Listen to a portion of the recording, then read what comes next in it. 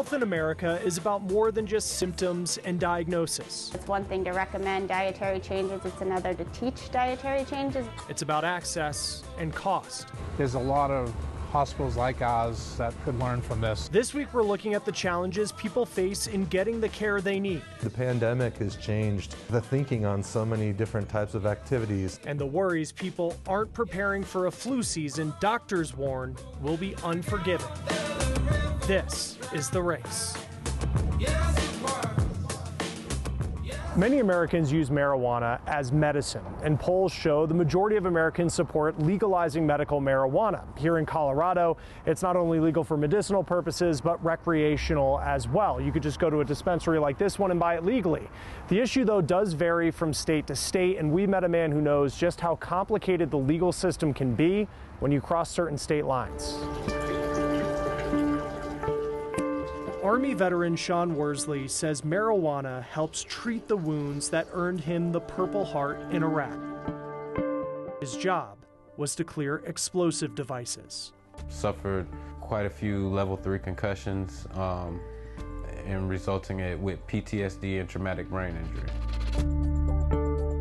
In Sean's home state of Arizona, marijuana can be prescribed as legal medicine, but that's not the state law everywhere.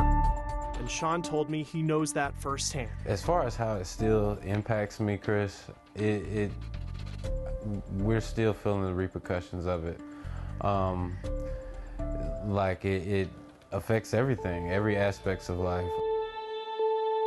In 2016, Sean and his wife Ebony stopped in Alabama to get gas on a road trip to visit family. They were approached by a police officer. That was actually one of the first things. Do you have any cannabis in the car? Where's the cannabis? Or where's the marijuana? Sean had marijuana in his car, legally prescribed by doctors in Arizona. I had my medical cannabis card. It was put away in the trunk. It wasn't accessible. While medical marijuana is now legal in Alabama, at the time, it wasn't. I felt like I was doing the right thing. Evidently, it wasn't. Sean was charged with possession of marijuana. First given probation, he returned to Arizona, where he says he struggled to afford the thousands of dollars of legal fees and even became homeless. In 2020, an Alabama judge, citing issues like Sean's past criminal charges for marijuana and his failure to meet with his probation officer, revoked Sean's probation and sentenced him to 5 years in prison. I didn't see how it was possible. I wasn't hurting anybody. I wasn't doing anything wrong. Sean served less than a year of that sentence. Alabama granted him parole after his story gained national attention. The first thing was, you're not going to kidnap my husband and my friend and you're not going to just take him and just do anything to him and treat him any kind of way because you don't know him. You have a system that's a one-size-fits-all when it's absolutely not. Along with his wife, groups like the criminal justice reform organization Alabama Appleseed advocated for his release. People make gotcha statements like, well, he should have known better. He should have known it was illegal in Alabama. I would ask them how often they check the criminal code before they bring their medicine from one state into another. The Worsleys believe this issue wouldn't have happened if marijuana was legal at the federal level in a way all states would have to follow. But when we look at cannabis as a whole, it's still a Schedule I drug, which means that it has no medicinal value and it's in the same level as heroin or LSD. Shannon Donnelly works in the marijuana industry and teaches college classes about it. When we're looking at federal cannabis legalization, we're probably looking at maybe a 5 to 10 year process. Some of those things that are going to be thought of is, where can cannabis be sold? What does it look like if a state does not want to have cannabis sold? And then also interstate commerce. I'm calling on all governors to do the same for state marijuana possession offenses. In October, President Biden pardoned those with federal marijuana possession convictions. But since most marijuana cases are handled at the state level, it's on governors to decide whom to pardon. I'm just another vet that's out here trying to live his life. Meaning Sean, who's now in school studying the power of plants as medicine, will continue to have a felony charge related to his case in Alabama on his record as he tries to move forward. Dressed in her scrubs, Cassandra Hildreth is giving me a tour of the rural West Virginian hospital where she works. Hey guys, how are you?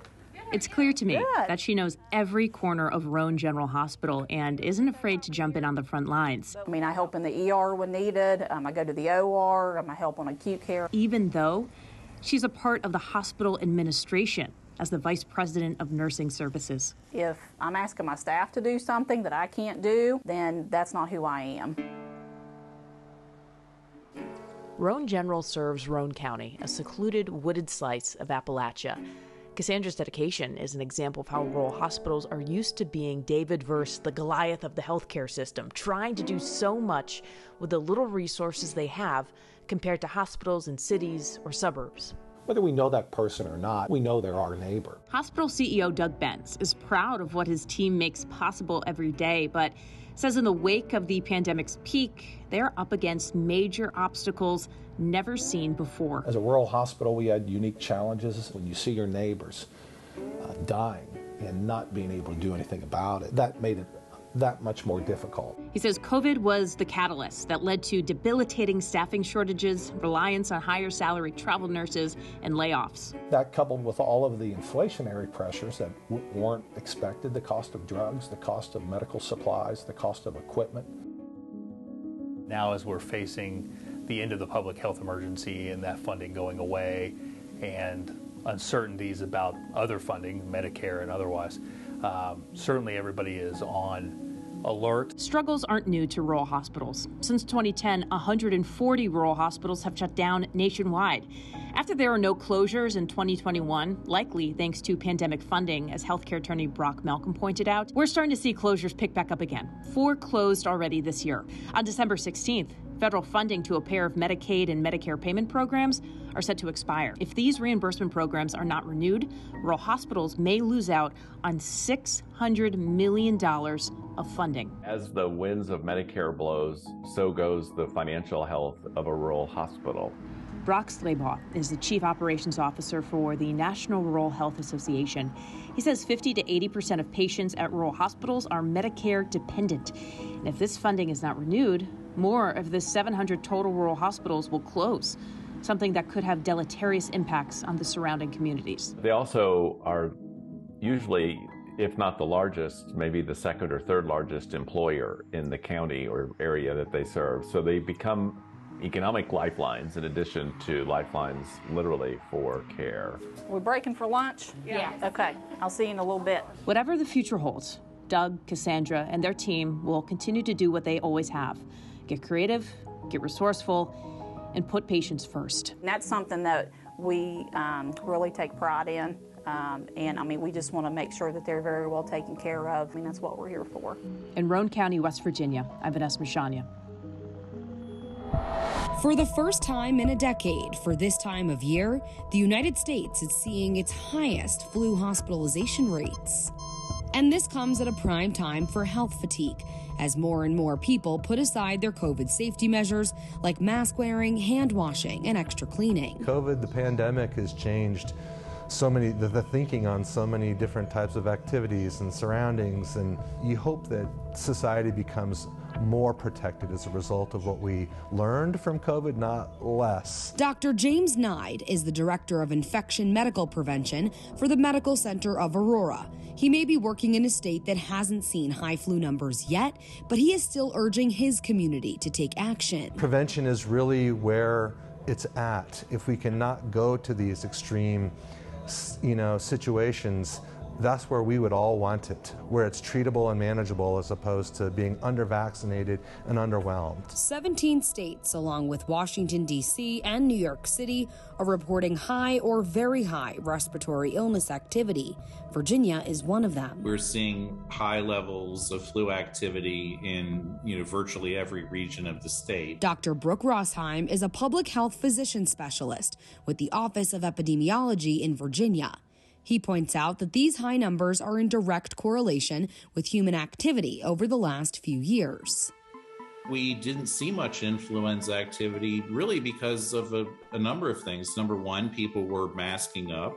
Number two, and this may have been the more important thing, is that people were kind of quarantined. The CDC estimates that so far this season, there have been at least 1.6 million illnesses, 13,000 hospitalizations, and 730 deaths from the flu. These experts say no matter how tired you may be of hearing it, the answer to staying healthy is the same as it is for COVID.